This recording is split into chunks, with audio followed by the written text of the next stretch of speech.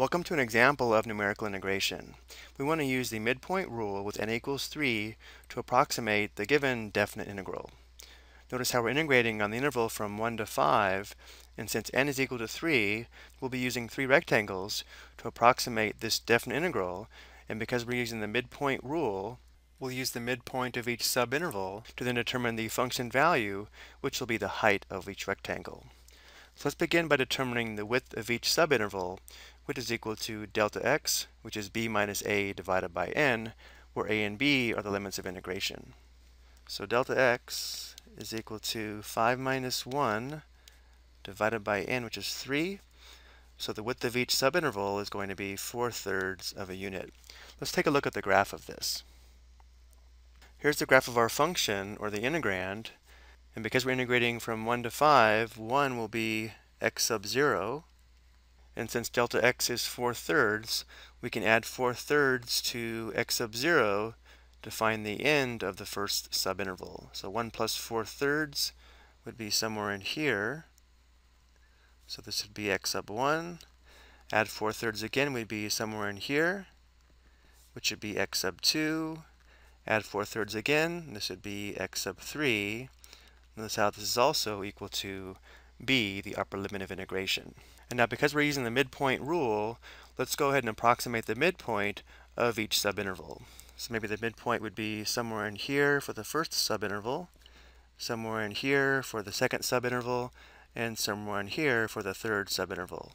So at these midpoints, we'll now determine the function value, which would be the height of each rectangle.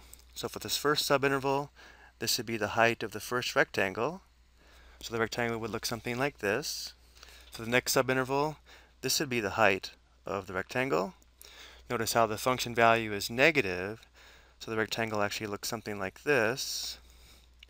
Because the function value is negative there, we can think of this as giving us a negative area.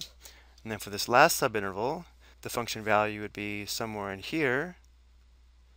So this would be our rectangle. And again, because the function value is negative here, we can think of this as being a negative area. So this area would give us a positive value. These other two would give us negative values. Now let's go ahead and calculate these three areas. Again, delta x equals 4/3. If we look at this formula here for the midpoint rule, we have the sum of, in our case, I equals 1 to 3, since n is 3, of f of x sub I minus 1 plus x sub I divided by 2. This average here gives us the midpoint of each interval, which we then find the function value at to determine the height of the rectangle, then multiply this by delta x, the width of each rectangle. So we already know that x sub 0 would be a, or 1. X sub 1, since delta x equals 4/3, would be 1 plus 4/3, or 7/3. X sub 2 would be 7/3 plus 4/3, or 11/3. And x sub 3 would be 11/3 plus 4/3, which is 15/3, or just 5. Notice how this is b. So the integral from 1 to 5 of negative x squared plus 2x is approximately equal to, using our formula here, we would have f of, when I is 1, we have x sub 0 plus x sub 1 divided by 2, which is 1 plus 7/3 divided by 2.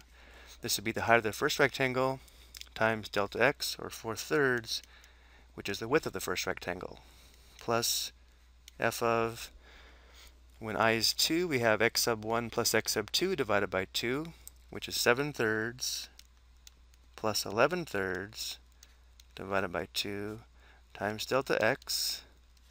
Again, this is the height of the second rectangle times the width, plus f of, when I is 3, we have x sub 2 plus x sub 3 divided by 2, which is 11/3 plus 5 divided by 2 times delta x, which is 4/3. So now we have f of, this would be 1 plus 7/3, which is 3/3, plus 7/3, which is 10/3. And then divided by 2 is the same as multiplying by 1/2. 10/3 times 1/2, simplifying here, would give us 5/3. So f of 5/3 times 4/3 plus, here we have 7/3 plus 11/3, that's 18/3, which is 6. 6 divided by 2 is 3. So f of 3 times 4/3 plus, here we have 11/3 plus 5. 11/3 plus 15/3 would be 26/3. And then 26/3 divided by 2, or 26/3 times 1/2. Again, this simplifies to 13/3. So we have f of 13/3 times 4/3. Now let's go ahead and find these function values. To do this, we'll use the calculator. Let's go ahead and type in the function into y1. So I'll press y equals, and then negative x squared plus 2x. And now I'm going to go back to the home screen, second mode. So to find f of 5/3, we can press vars right arrow, enter, enter. And then instead of f of 5/3, we can type in y1 of 5/3. And this will give us our function value. So we press enter. We'll convert this back to a fraction by pressing math, enter, enter. So we have 5/9, which means for this first product we'd have 5/9 times 4/3 plus, we'll find f of 3. So again, vars, right arrow, enter, enter, then in parentheses 3, which gives us -3. So we have -3, which I'll write as -3 over 1 times 4/3 plus f of 13/3. So again, vars, right arrow, enter, enter, and then parentheses 13/3.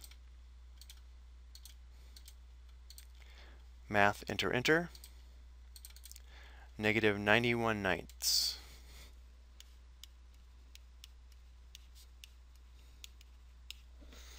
Nothing simplifies here, so we have 20/27 plus, here we would just have -4. And here we would have -364/27. This will come out to -452/27, or as a decimal approximation, this is approximately -16.7407.